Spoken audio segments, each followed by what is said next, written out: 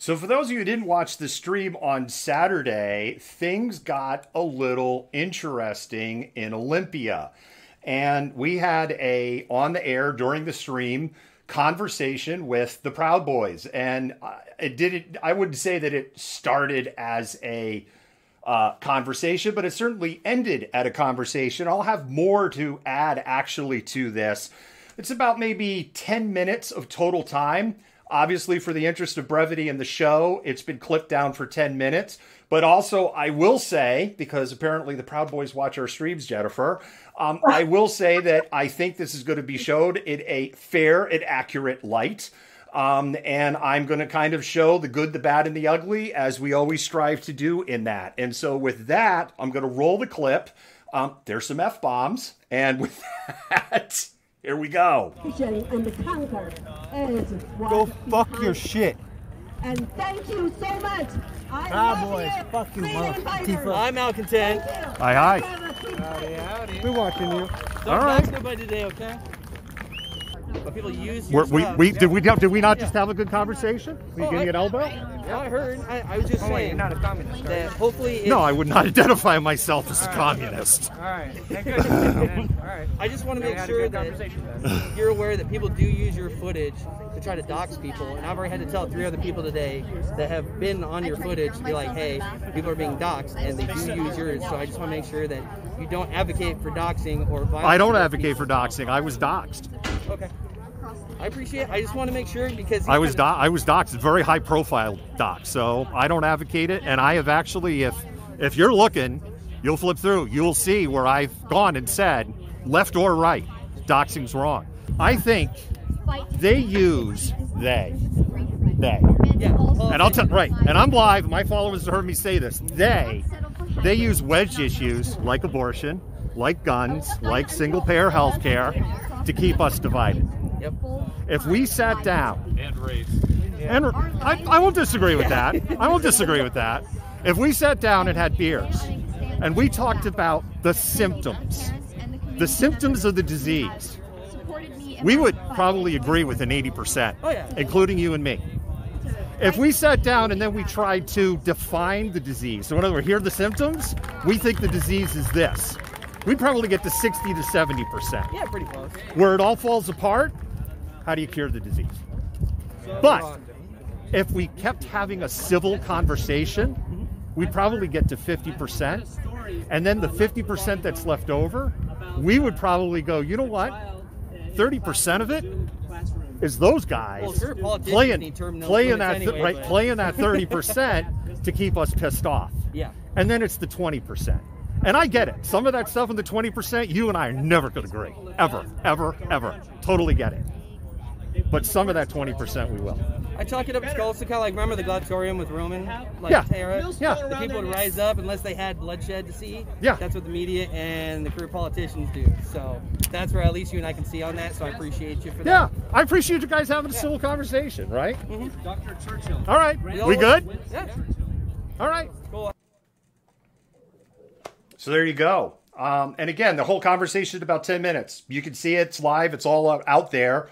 And I think, again, this has been shown in the interest of the brevity for the show in the reality that was there. Now, Jennifer, I'll make really clear, I don't believe for 1 second I'm going to be barbecuing with these guys next week or ever, and vice versa.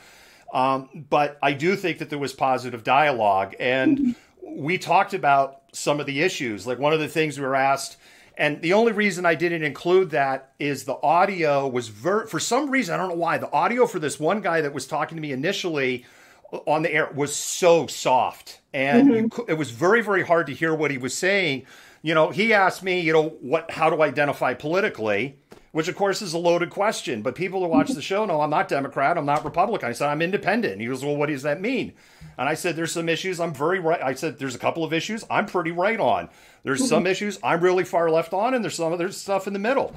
And anybody who's watched the show or been following this for any period of time knows that. So then I was asked, what am I right on? I go, guns. Guns and interpretation of the Constitution. I love all 27 amendments, and I believe in a pretty strict view in the interpretation. I'm paraphrasing what was said. But again, people that watch, this wouldn't be a surprise to anybody. They asked me, like, what was on left, and the first thing I said, single payer healthcare, women's right to choose, right? These are leftist views.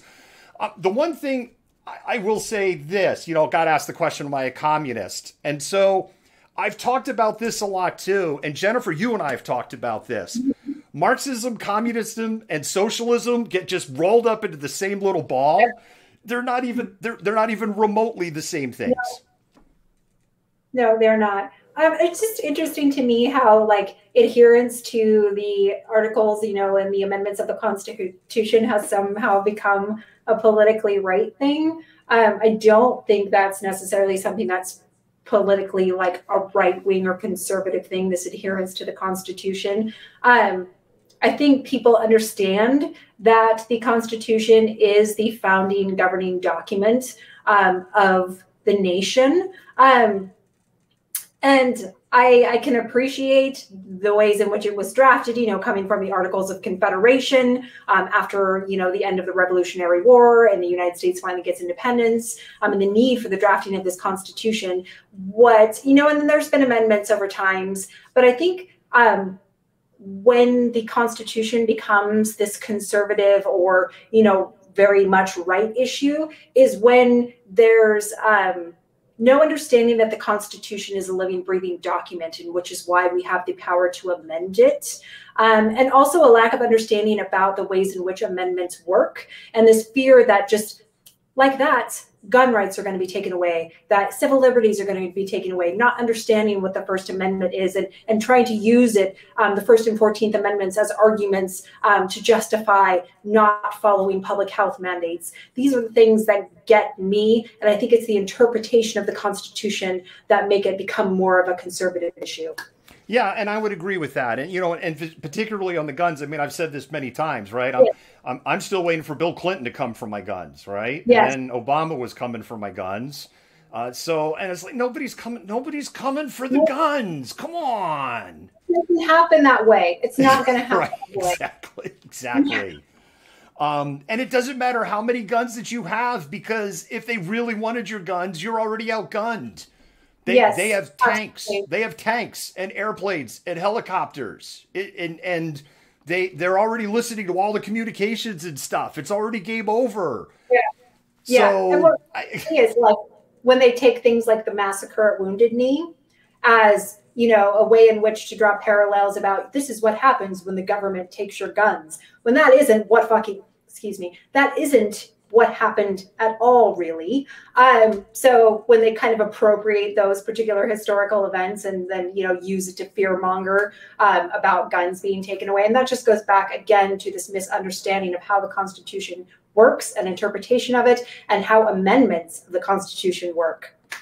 Yeah, Dora asked the question, when somebody comes, one of our in the comments, when somebody comes, if they've got weapons, does it make me more nervous than somebody who's unarmed or whatever? It all depends on the level of discipline they're showing. Everybody in that group was showing a ton of weapons discipline who was visibly armed.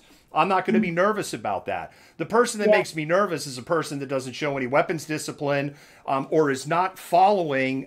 Look, I went through NRA gun training. I used to be an NRA member back in the early 90s. And then the NRA went totally off the rails after the Brady Bill. And they really moved from being like a gun safety organization, a gun education. I'm like, out. I'm out. No, out. You guys are not what you were anymore. And I went through all the NRA training. Classic NRA gun training is you do not pull out a gun unless you intend to use it. You do not point a gun at a person unless you intend to shoot that person. You do not shoot a person unless you intend to kill the person. Those three rules were created to make a rational person really think about pulling the gun out in the first place. And if you have somebody who is disciplined in that respect, and you can tell, I've been out in the field enough to be able to see who's disciplined and who's not. And when you see someone who's not disciplined and armed, yeah, that's like, oh man. But generally, if somebody is displaying weapons discipline, I'm not a fan of open carry, despite the fact that I like 2A, because I think it creates problems. I think we've seen this. If people start shooting at each other and the police arrive, the police don't know who's the good guy with the gun and the bad guy they don't know. And it just makes it harder for law enforcement when people try to be the hero. And we could rat hole in that conversation all night long. And I'm just going to end it there. But if people are open carrying and they're showing discipline, it's like when we saw, Jennifer, like when we saw some stuff in Michigan, right? And we saw these guys who were open carrying and they're like holding and they got no trigger discipline. Those are the people that scare me. Mm-hmm. Yeah, no, I agree. There's a big difference between responsible gun owners and people that have them, and care for them irresponsibly and don't go through the training and things like that. So the one thing I will close on is this. I've spoken about doxing. I've been doxed. I'm anti-doxing, whether you're left or you're right. And, what they expressed was concern that people use my video and content for dox. And I've heard this from both sides. At the end of the day, I can't control how somebody's going to use my content after it's been shot. And I would say that to both sides. Now, I will say this to both sides. If you're doxing people and you're using my content to dox people, you're a human piece of shit. Both sides. Period. End of story. When you dox people, you might think, ooh, but you're putting family in. You don't know the consequences until you've gone through it.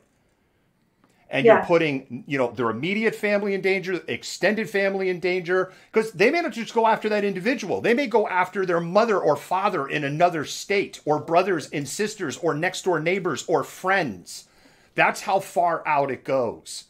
And I will say this to the Proud Boys who brought this to my attention. I wish one of you would come forward and say Andy No needs to stop, because Andy No has built an entire career on doxing people. That's my challenge to you. So, and Jennifer, I'll close with this. If we could all just sit down and talk, I think we would just be in such a better place as a country, but we're not even willing to talk. Yeah, I think that's a fair assessment. So, I don't think that we're going to be holding hands and singing Kumbaya. But I think people get a better understanding and the temperature comes down. People want to be heard. They wanted to be heard.